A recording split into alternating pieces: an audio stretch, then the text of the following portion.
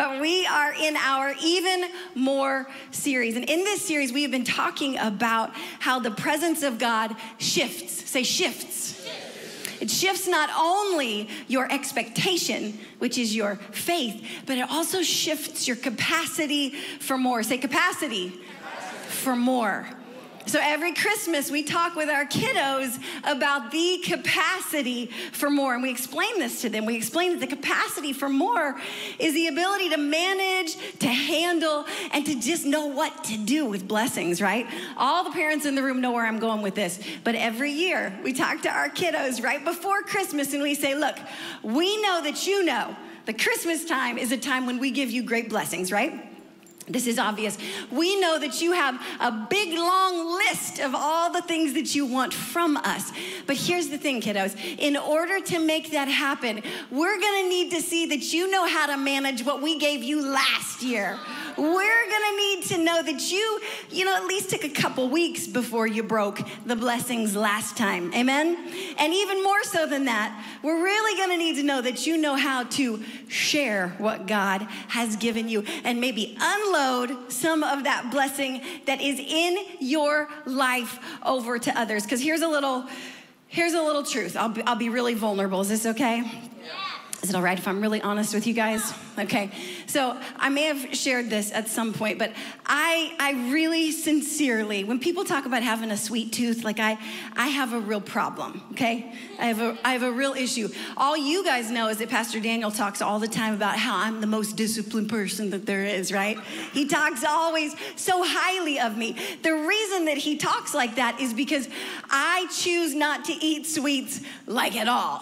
Because I've got a real problem, okay? So I choose to not bake for our family, even though I love sweets, because I know that I'm gonna be the last one that's finishing it all off. So if I do bake a pan of brownies, okay? I'm gonna need to know who's with me on this one. If I bake a pan of brownies, which is one of my favorites, I'm gonna cut a small little portion for everybody in the family, okay? Like a tiny, tiny little piece, including myself, and I'm gonna say, this is all you guys need, okay? Everybody's just getting this one little piece, okay? And then everybody's like, no, Mom, give us more. And I'm like, nope, it's all we need. We only need the one little piece. And then after everybody goes off to sleep, y'all, I fight it the whole time. The whole time. I wait till I just can't wait any longer, and then I go into the kitchen and I give in to my worst ability to eat the entire pan so that I don't have to deal with it tomorrow.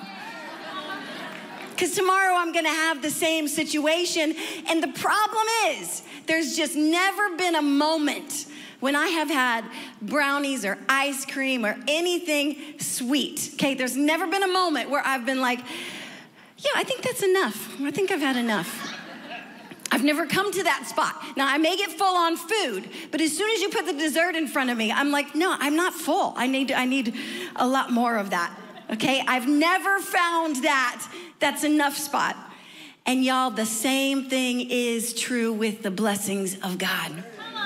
There is never a spot. We were never designed to come to a point in our lives where God, that's enough. I've had enough of the presence of God. I've had enough of the word of God. I've had enough of the revelation of God. I'm full. I'm satisfied. I'm satisfied with the miraculous ways that God has moved in my life. I have had enough of what God wants to bless me with in this life. I've had enough of God's leadership. I've had enough. I'm satisfied right here where I am. We were not designed to ever say that's enough when it comes to things of God.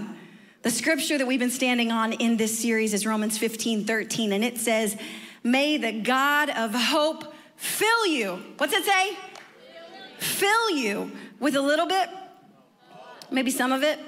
How much of it? All joy and peace. Not just a little splash, family. Not just a little dabble, do ya? He says to fill us with all joy and peace as you trust in him, so that you may overflow with hope by the power of the Holy Spirit. Now, y'all forgive me, it's probably just the fast, but every single analogy that I have is food-based in this message. And sweets-based as well. So when I think about overflow, y'all, I think about one of those delightful cream-filled, jelly-filled, strawberry-filled donuts Anybody know which ones I'm talking about? Don't worry, I'm not eating those right now. However, I know, forgive me if I'm causing you to stumble, but you can think about it because you'll know what I'm talking about, okay? When I think about one of those jelly-filled donuts, if I'm gonna take the time to eat a jelly-filled donut, a cream-filled donut, when I go to take a bite of that donut, I need that donut to just get everywhere, right? I need to know that that donut has been filled to overflowing, right? Because if I'm gonna go to the effort to eat that donut, the last thing I need is to find a dry donut. That's ridiculous, right? The last thing I want is for somebody that's filling that donut to be filling that donut with a light hand. I need you to fill that with a heavy hand, right? Nobody wants to open up. I opened up a donut one time that I was disappointed in as I was eating it because I don't do it that often. And as I was opening up that donut, I was like, you know what? I don't know who did this. Is this a joke? Is somebody playing a prank on me?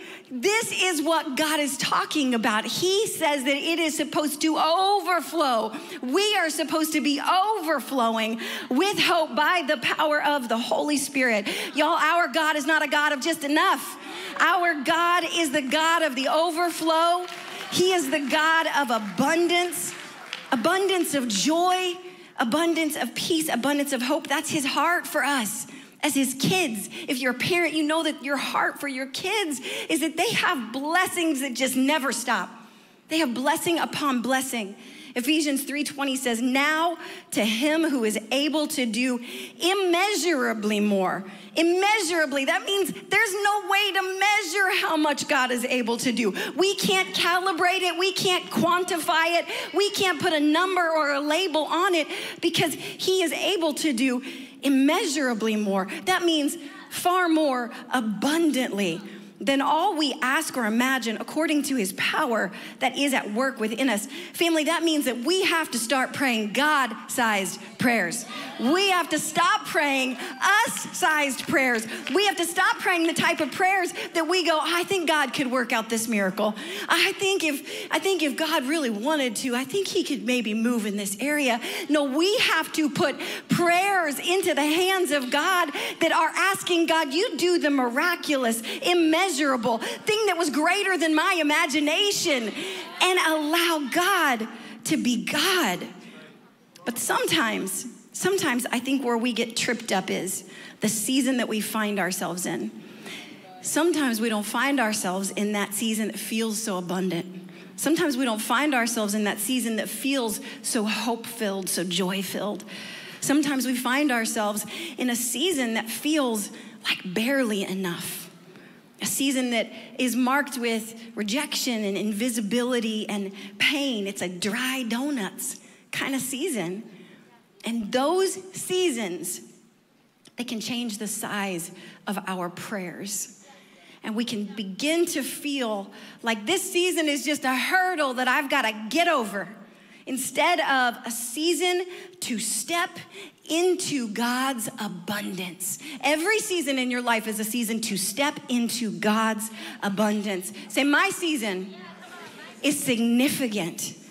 I want y'all to write that down in your notes, and I want you to say it out loud like you mean it. My season is significant.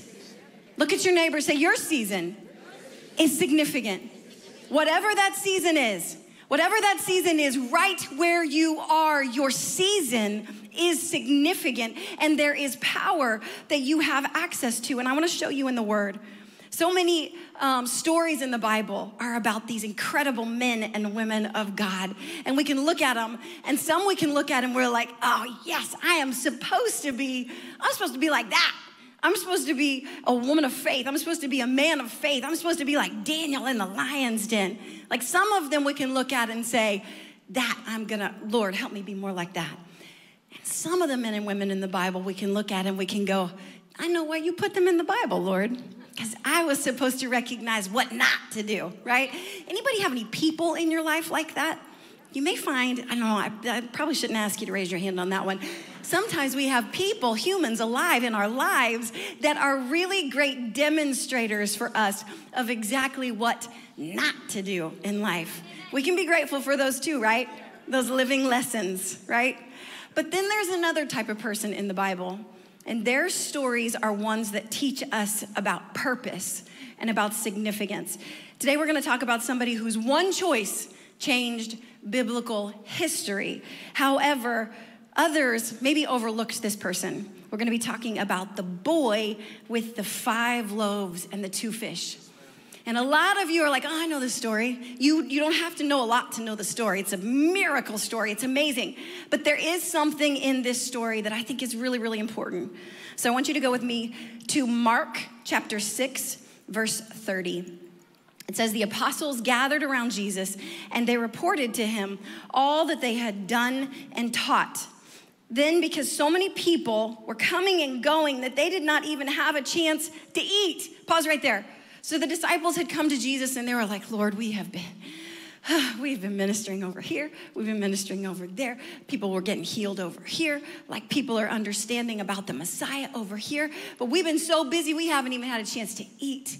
We're worn out. And this is what Jesus says. So he says to them, come with me by yourselves to a quiet place and get some rest. So when we look at this, we can see that God is a God of compassion, right? But when I look at this, I also see and realize very, very clearly that neither Jesus nor the disciples were parents because they really believed that there was a quiet place and no such thing exists. However, he was the Messiah, so he was going to find one. But we see that they were worn out. They were needing rest. So look back again in verse 32. It says, so they went away by themselves in a boat to a solitary place. But many who saw them leaving recognized them and ran on foot from all the towns and got there ahead of them. So this crowd of people who knows who Jesus, knows who the disciples were, because honestly at this time they're kind of like getting some notoriety. They're a little famous. Like people are like, what? Jesus, the disciples? They hear that they're going there. So they run faster than Jesus and the disciples can get there in a boat. And they're waiting for them on the other side when Jesus and the disciples pull up. One, those are some determined folks. But just me, this is not in the word. This is what I imagine when I'm reading this. I know that these disciples have just been told by Jesus, hey, let me take you on a vacation, okay? We're going to go on a little vacation. So these disciples are getting in that boat going across the river and they're like, this is going to be good. And then they see all these people that are wanting something else from them on the other side. I can only imagine that the disciples are like, no, Jesus, no. Get back in the boat. Let's go back. We can find another quiet place. I know that this doesn't have to be it. We don't have to do this. I can imagine they didn't want to stop. But Jesus saw something different. It says when Jesus landed and he saw the large crowd, he had compassion on them because they were like sheep without a shepherd. So what was different here about these people was Jesus saw in their faces that they were there looking for a leader. Jesus stopped because he could see that they wanted to follow. Y'all, it makes all the difference in the world to teach somebody who wants to learn. Makes all the difference. All the school teachers, administrators in the room, you know what I mean by that. It makes all the difference. I think a lot of the time, a majority of the issues that we face as people of God, come from us fighting God to lead. But in this moment, Jesus, even though he had something else to do, he stopped because he saw something different in them. In this crowd, he saw people that just really, really wanted to follow. So let's pick up here in Matthew in verse 14, chapter 14, verse 14. I actually won't ask you to go there, but I just want you to see this. Jesus took the time to teach them. So he taught them many, many things. And Matthew says, and he healed their sick. So we know that he spent hours there teaching. He spent hours healing. And then we pick up in Mark 6, verse 35. It says, by this time, it was late in the day. Okay, so late in the day in the Bible means that this was when the sun was going down. So people at this time weren't out hanging out after dark. They were in their homes when the sun went down. They had either already eaten their food or they were preparing to eat their food and go right to bed. So that these people were out this late was a big deal. They were hungry. And it was really honestly too late for them to be eating. So his disciples come to him and they say, this is a remote place. and it's already very late. Send the people away so that they can go to the surrounding countryside and villages and buy themselves something to eat. But Jesus answered them and he says, nah, you give them something to eat. Right? This is Jesus' response to them. But what they say next is so important because they said to him, what? Jesus, that would take more than half a year's wages! Exclamation point. Are we to go and spend that much on bread and give it to them to eat? So what we haven't read yet is this is a crowd of 5,000 men, not counting the women and children that were gathered there as well. The disciples are looking around and they're like, okay, Lord, like if we need to feed all of these people, even just a morsel, it's gonna be at least 8 months worth of our pay. God, that is crazy. What would we do?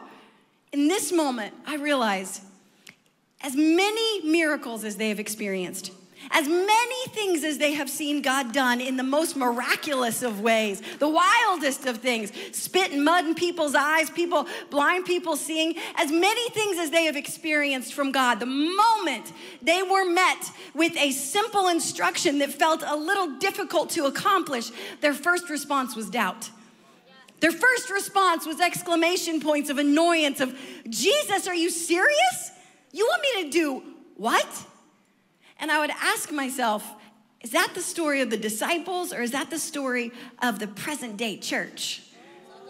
Because how many times have we prayed prayers that are miraculous to the Lord and watched God deliver, watched God show up, watched God heal, watched God intervene, watched God provide, yet the next time he asks us to do something that feels a little challenging, we go, what?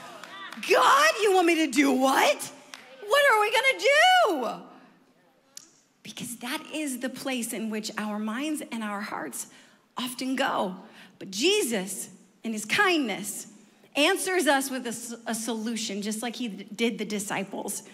In verse 38, he says, all right, I'll problem solve for you. How many loaves do you have? Go and see. And when they found out, they said 5 loaves and 2 fish. And the book of John said that it was a boy that brought barley loaves, 5 barley loaves. Then if we look again in verse 39, then Jesus directed them to have all the people sit down in groups. Y'all, didn't we just say this is Group Sunday, right? Jesus directed people to gather together in groups. What? This isn't just our idea. Jesus said it. It's okay. Y'all are quiet. I'm going to come back to that one.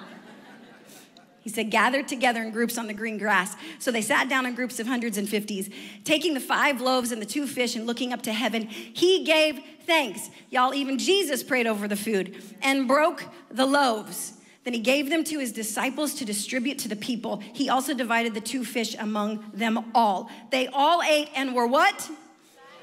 Satisfied. They all ate and they were satisfied. They all ate and they didn't just get a morsel. They all ate and they were satisfied. And then look at this. And the disciples picked up 12 basketfuls of broken pieces of bread and fish. The number of the women who had eaten was 5,000 plus women and children. Family, this is what we have to see. Not only when that bread was placed in the hands of Jesus, not only was there more than enough, but there were 12 baskets of leftovers given to the 12 disciples.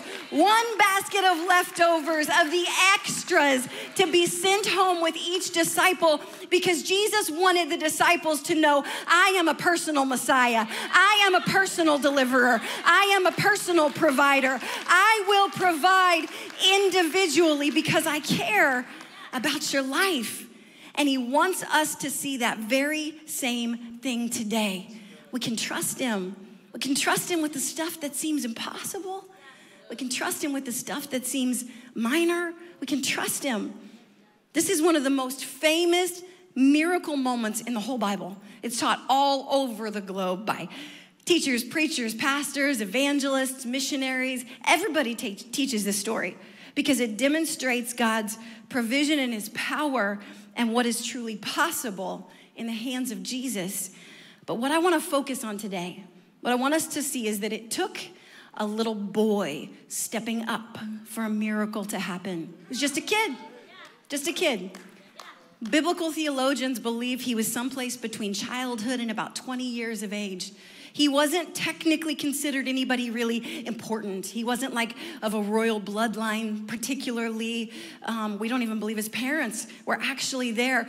But the testimony of John about that being a barley loaf is important because barley bread was actually considered to be the bread of families that are in poverty. So we can look, this boy is a kid. He's impoverished, and yet he was willing. He was willing to step up. So here is my following question then. Where were the other 5,000 men on this hillside? Where were the other 5,000 men when they were asked, hey, do you have anything to share with the group? I imagine there were a lot of men there that had at least a snack. I imagine there were a lot of men there that were probably just looking down at their feet when they were being asked by the disciples if they had anything. I imagine that. And let's say that the men didn't plan that day for any food. That's okay. We all know that not all men are great planners, right? That's okay. It's okay. That's okay. We know our skill sets. Amen? It's okay. This is important. There's a reason why the Lord brings two people together. Now, I'm going to pick on the ladies for a minute because there were women and children there. And don't you tell me there was not a mama there that was full of snacks for her kiddos. However, every single one of these people looked away and said, I don't have anything. And I believe the situation happened because all of these people looked around and saw a sea of people. And I've got like a bite of bread for my kid, or I brought a little bit of bread for myself. This, why would you want this? No, I don't have anything. I don't have anything. But my educated guess is that everyone else thought that what they brought was insignificant. They didn't speak up, and they didn't step up because what they thought they brought was insignificant. Your revelation moment for today, family, is your season is significant.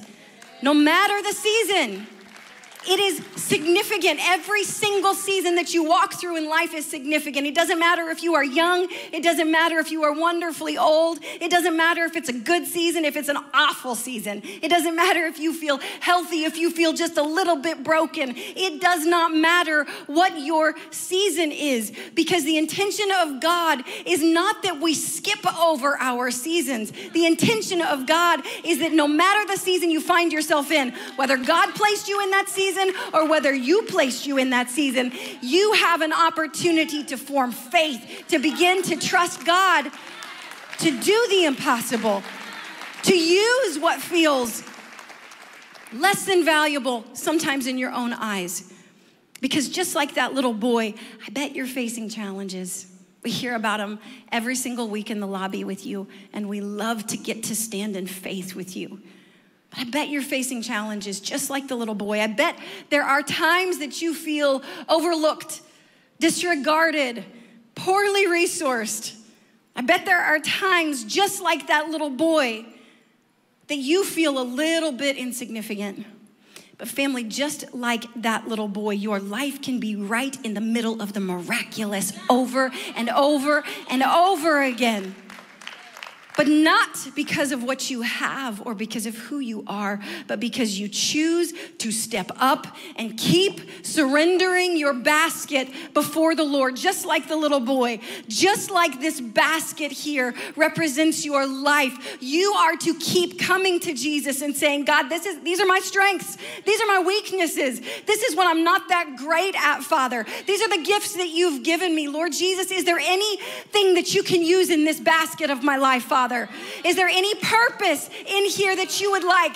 I give you whatever you want, Lord, whatever you would like in this. If you would find anything in this basket of my life that you would say, remove that. Jackie, that doesn't need to be in your life. Is there anything I should be removing? Is there anything that doesn't belong in my life in this season any longer that I've left there? The basket, just like the little boy, we are to be stepping up and surrendering that to the Lord and saying, could you use anything here? Is there anything you want to do? You can have it. You can have it all, Lord. Whatever it is, you can have it. It is our job to step up and surrender that, though. Because the overflow, the even more, the abundance, the joy, the peace, the hope that God has for you is on the other side of your surrender. Your continual surrender, not just the surrender of salvation, which is so important, but your continual surrender that leads to life transformation over and over and over again. Because God doesn't just want us to stop at salvation. He wants us to move on to being real disciples of Christ. He wants us to move on to real authority and power because of the Jesus Christ that lives in us. But most of the time, the hardest part is stepping up. No matter the season, as adults, we have the most difficult time with it. That's why Jesus used a little boy. We have the most difficult time with it because we are dizzying ourselves with all of the things that we have going on and to be responsible for. I don't remember the name of the game, but you know that game where you put your head on the bat and then you just run around in circles lots and lots of times and then you're supposed to stand up and walk in a straight line? I feel like that's what we're like as adults the majority of the time. And when you are continually in that state, it's so difficult to say, I will step up with clarity and obedience to whatever it is that you have for me, God. But that is the hard spot that we find ourselves in. And today we're going to learn 4 things from this boy about how to step up and trust God no matter what your basket looks like. Say, no matter what my basket looks like. Number 1, God's blessing comes when I follow his lead. God's blessing comes when I follow his lead. Some of you are like, yeah, I mean, that's obvious, right? This is an obvious statement. You can think it. It's true. This is a simple statement that we should all really get and grasp and understand. But my question for you then is, why are we still fighting with God to be in charge? If we get the blessing comes when I follow after you, God, why do we still fight to be in charge? Family, it's because there is a great difference between knowing something and choosing to do that something. Psalm 16 verse 11 says, you will show me the path of life. And we read it sometimes like, you will show me the path of life. Thank you, Lord. Thank you that you will show me the path of life. But very little of the time do we realize that we get so stuck telling God what is best for us instead of saying, God, you are going to show me the path of life. Family, Jesus stopped to care for those 5,000 people that had gathered, even though he had a plan to do something else, even though he was on mission to do something else. How often do we miss the mission that's in our way just because we got our eyes locked on what we're doing next? That's not even in my notes. I was talking to myself on that one. Jesus stopped because he saw that the people were desperate to be led. He saw that they wanted to be led. They wanted a shepherd. My question is, are you desperate for God to have his way, or are you desperate for God to give you yours? Sometimes I think the prayers that we pray as believers are prayers of, God, Lord, this is really going to be really good for my life. I just really feel like this would be the best thing if you would just give me this one thing, instead of prayers that say, God, have your way. Father, let your will be done in my life as it is in heaven, not according to my will, but according to your will. And strengthen me for that mission as you call me to it. This kid's opportunity to be involved in Jesus' miracle was literally right in front of him, and he had no clue. It's great to look at the story and be like, that was a good kid, but he didn't know that he was literally surrendering to such a massive miracle. He could have been so distracted by his own hunger in that moment. I would imagine that this kid who is out past when he's supposed to be out, who did think ahead, whether it was his mama that did it for him or what, but he brought his own food. I could imagine in that moment when they're like, does anybody have any food that you'd be willing to share? I don't know about you, but I would probably have scarfed mine down very quickly. Anybody else? Anybody else with me, right? I'm out here all alone. Y'all are leaving me vulnerable, right? Thank you, P.O.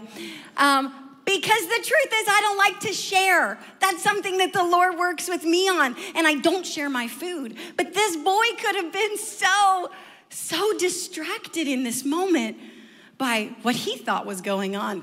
It's dinner time. I need to eat. But how much of the time are we distracted by other things in the path where God is trying to take us to, that we don't even see what God is asking us to do instead? Family, what are you distracted by in this season? What is wearing on you that is not your weight to carry? What is the heaviness that you are holding on to that God is saying, no, let that go.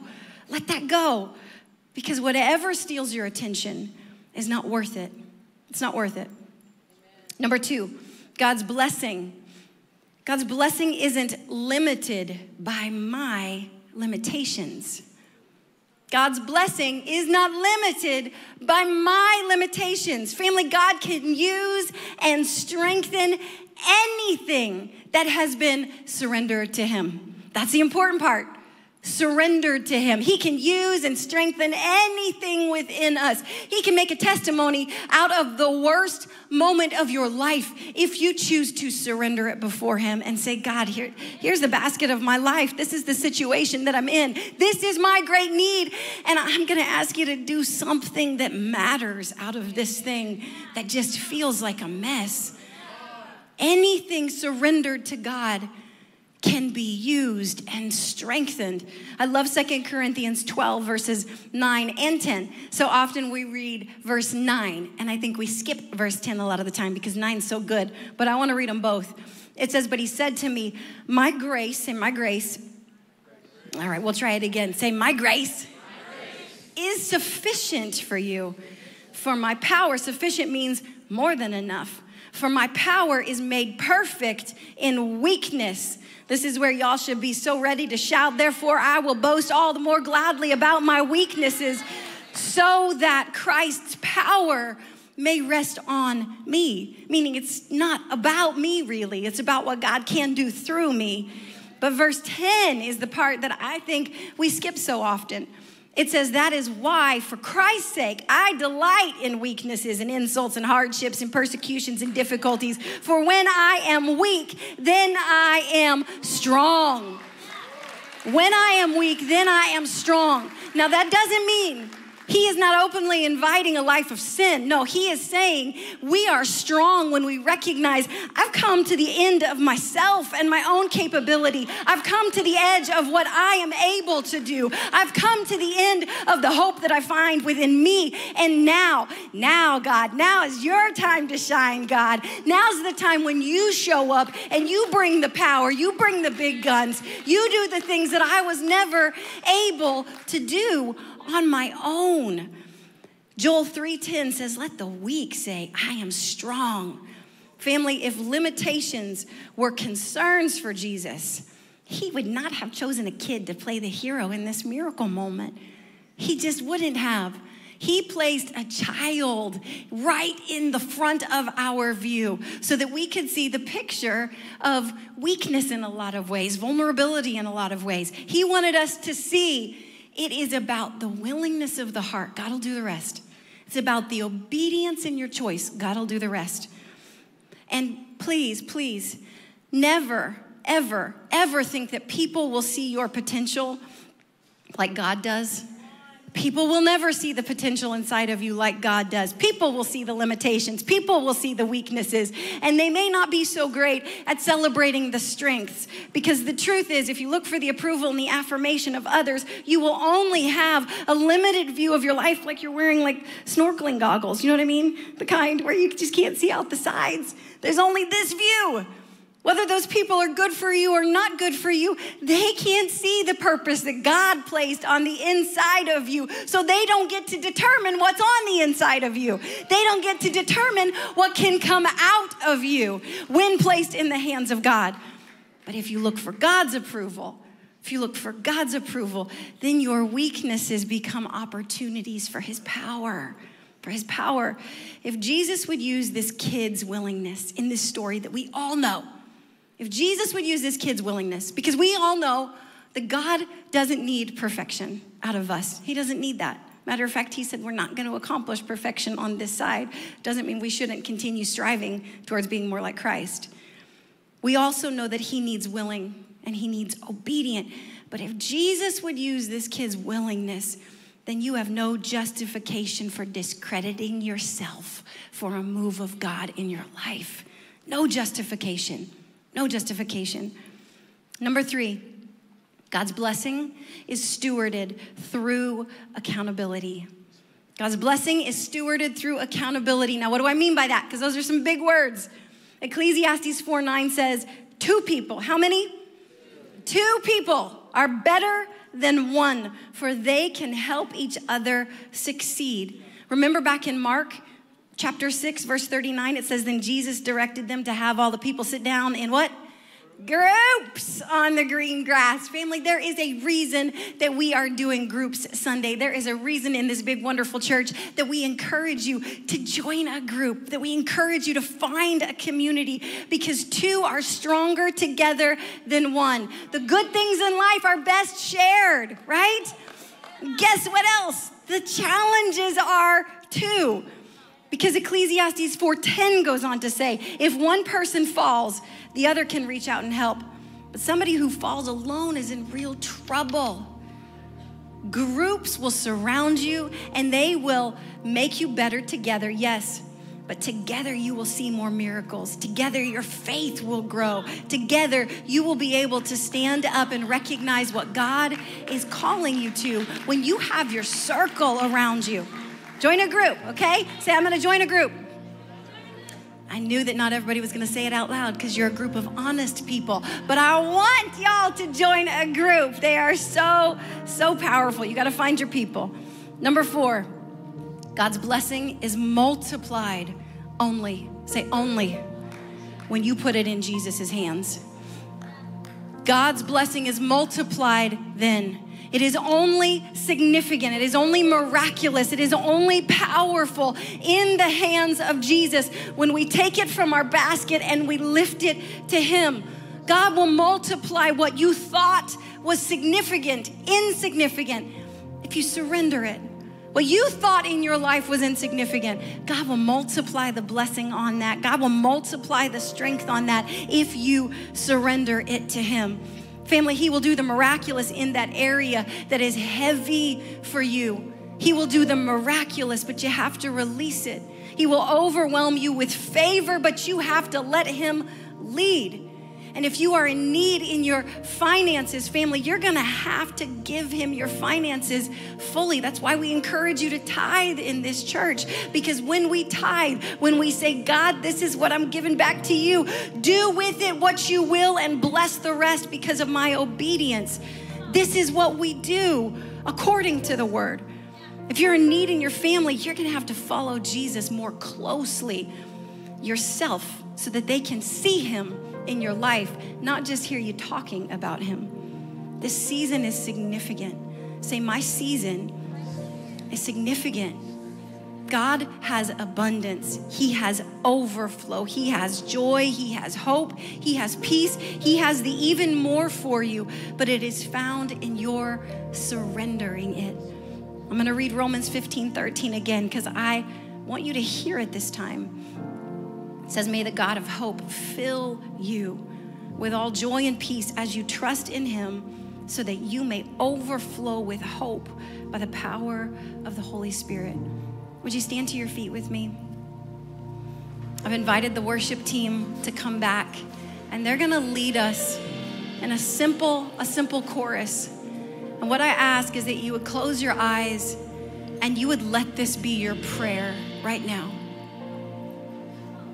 Thank you, Jesus. Here is where I lay it down, every burden, every crown. This is my surrender. This is my surrender.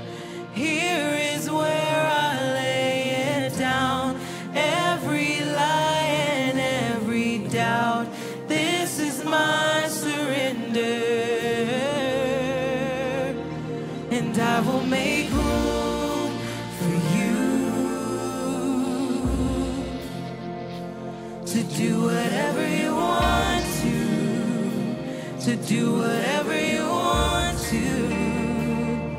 and I will make room for you to do whatever you want to do whatever you want to. God, we ask you that in this place, as we make room, as we step up, as we surrender, Father, we ask you that you would have your way in our lives. With every head bowed and every eye closed, if you're in this place and you're finding yourself struggling, if you have realized this morning that, yeah, I'm struggling with my season. Maybe you're in this place and you are struggling with your significance. You're struggling to feel like, yeah, my life in its current state could not really be that powerful in the hands of God. That is a lie. God wants you to surrender right where you are. Maybe you're in this place and you are struggling with just the idea of following after God. You're fighting Him. You're fighting Him to be obedient with what He's asking of you. Maybe you're in this place and you're just really distracted. Father, I pray right now, whatever the struggle is in the season that we are in, God, I pray that you would help us all to see that our season is significant. You can make a shift, you can make a change at the snap of a finger with whatever we surrender before you, God, with whatever we take our hands off of and say, God, this is better under your care. This is better under your power. This is better when you multiply strength upon this situation. My family is better when surrendered to you. My lost loved ones are better when surrendered to you.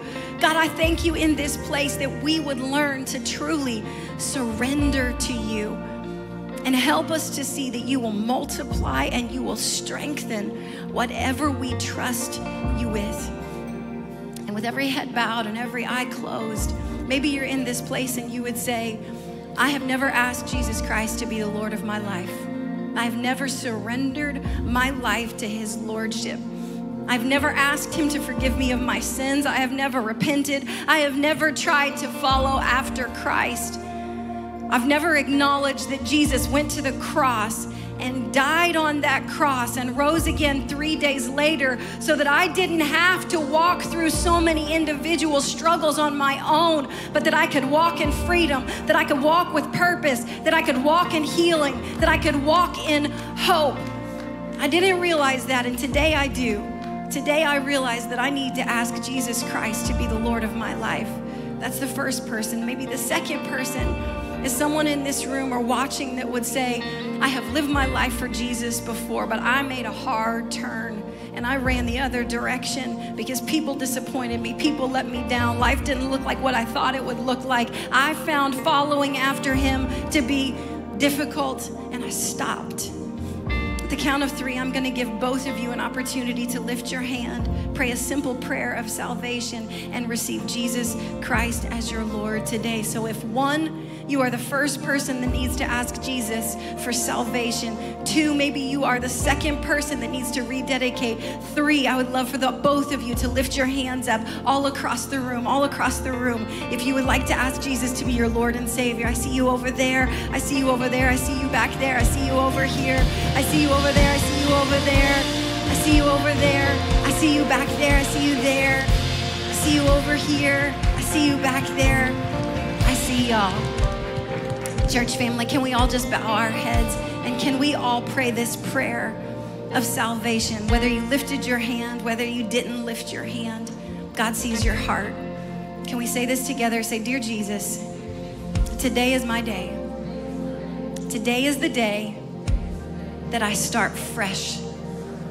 I receive you, Jesus Christ, as my Lord and my Savior.